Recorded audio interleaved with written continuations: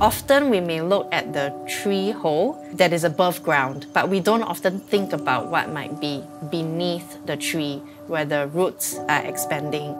My name is Natalie. I'm the founder of LittleCr3atures. We do a lot of experimentation and exploration with sounds. Hutan came about as an idea because I was really interested in exploring the magical, enchanted nature of a forest to explore the relationship between myself and nature. I'm Lynette. I work across various visual and audio art forms, mostly involved in tech and production, individually and in collaborative forms. And I think this interplay creates a very fresh experience for visitors on every visit because there are so many prompts, there are so many interactions that would actually alter, say, the soundscape, the visuals. Hi, my name is Jevon, and I work on art projects across the contemporary and performing arts.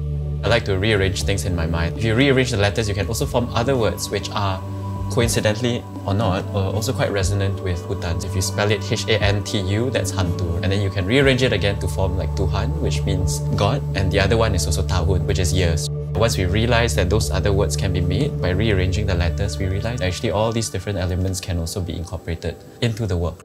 The idea of journeying through a forest or journeying through Hutan is something that we're looking to explore.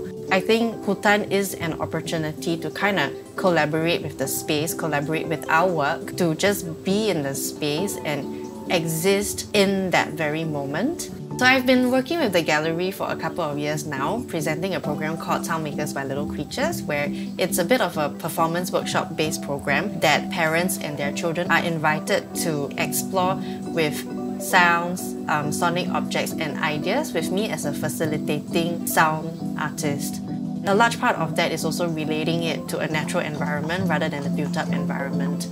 Children exist in that state of being, right? They exist spontaneously, they exist moment to moment, they exist in play. So it's important for me to also allow parents, together with their children, to kind of experience just this moment of being there and also being close to this created, imagined space of nature. There will be proximity mics, there will be piezo mics that pick up these interactions from the visitors. That eventually forms like a very big archive of interactivity within the installation that fits into the soundscape. Getting people to think more attentively about the here, that is one of our aims of the installation, which is why also all the interactive elements, I think in a sense, is also to alert people to the presence of other beings in the space.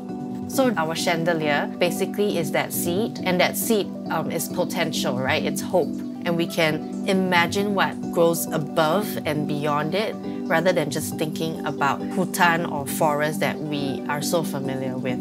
So I think one part about Hutan as a work and talking about trees is that the tree is really a space that allows for ecosystems to grow. So one way I hope to make the world a better place is through this kind of collaboration between all of us or all these different entities and allow us to be more mindful towards one another. For me, I really hope that the space is a place for adults and parents to remember themselves as children, and I hope that they will leave the space feeling calm and contented, happy at the place where they are in at that very moment.